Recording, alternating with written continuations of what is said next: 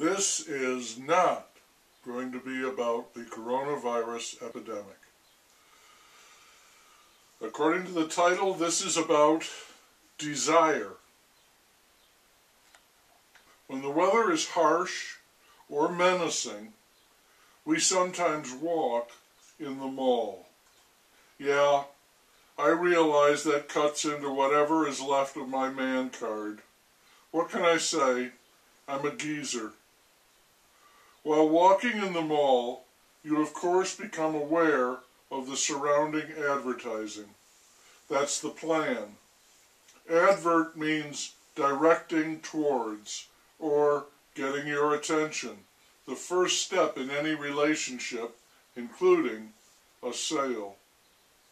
And while I was thinking about advertising, I started to think about desire. Advertising is external. Desire comes from within.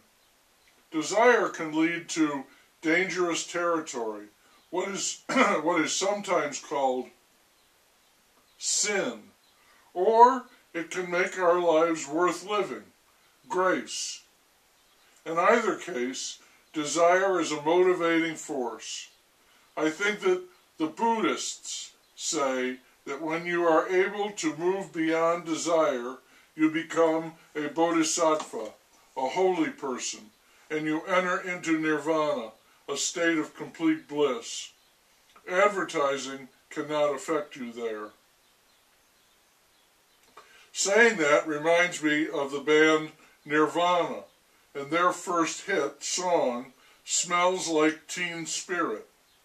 I've seen a video of a performance of this. The lyrics are crazy, but the message is clear. This is a song in which there is absolutely no check on desire. It comes across as a kind of nightmare. The only way Kurt Cobain could douse his candle of desire was to blow off his head. Nirvana. I started thinking about desire in terms of someone I've been thinking about lately, though I don't know why, and that's Bob Dylan. When I'm talking about him, I'm making things up because I don't know a single damn thing about him. I know he didn't want to be Robert Zimmerman. He was ambitious. He was filled with desire.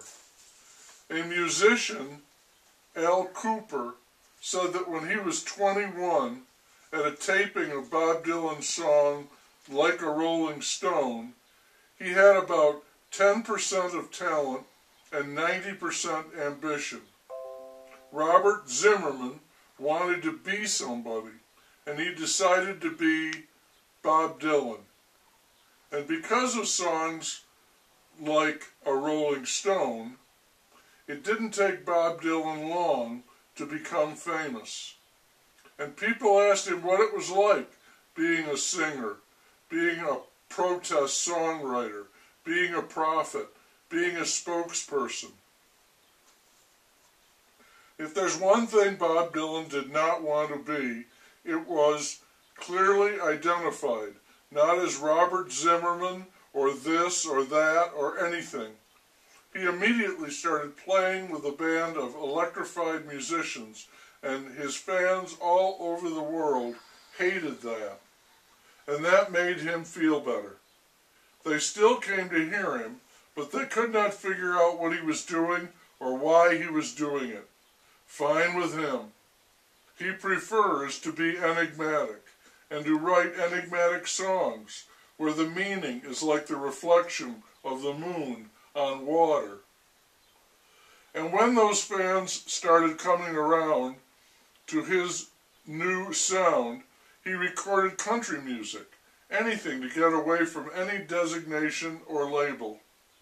He kept singing and being Bob Dylan, but he was also a traveling Wilbury and anybody else he wanted to be.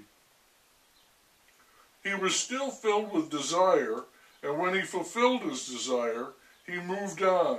When people came to find him, he was gone. And I'm sure many of his songs are about just exactly that. Bob Dylan led me to Robbie Robertson, and that took me to the documentary movie The Last Waltz, which I intend to watch again very soon. It was directed by Martin Scorsese. Martin Scorsese makes movies about desire. He is very celebrated, and I avoid him whenever I can. For me, his movies are much too long, very repetitive, predictable, and all the same. Watching one of his movies is very heavy on the déjà vu.